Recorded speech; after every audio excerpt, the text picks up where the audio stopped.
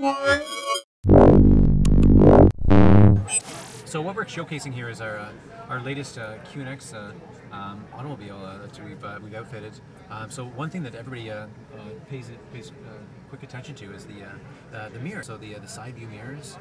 We have replaced the analog mirrors with video screens to showcase what it is that is now possible. Show standard mirrors.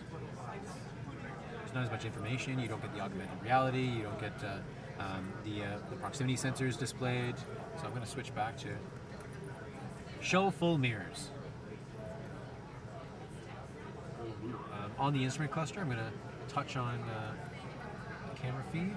So we've got the backup camera as well. You can see the proximity sensors are lighting up because there's lots of people around the vehicle. But these are the ultrasonic sensors. As you turn the steering wheel, you can see the arrows update to recognize the curve that you're going to be, the trajectory that you're going to follow.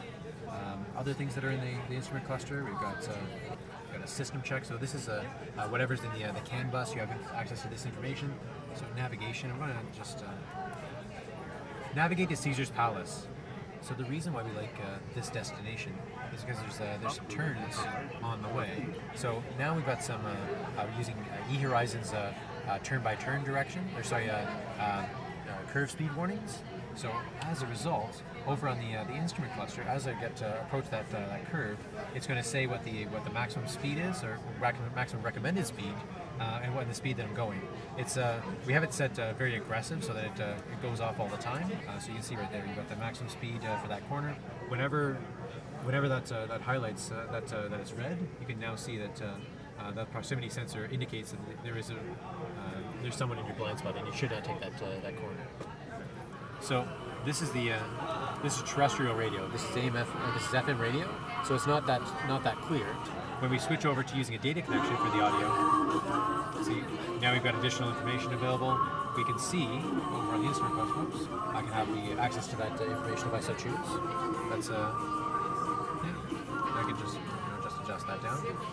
Large hitboxes. So if I want to pause or play back the media, I can just browse back and forth the stations, just without even having a look at the screen. Also, everybody likes this, so we have access to the rear sunshade as well. But you'll notice that when I look in the rear view mirror, now that I'm able to, I don't actually see you guys. So it's it just helps the driver out even that much more.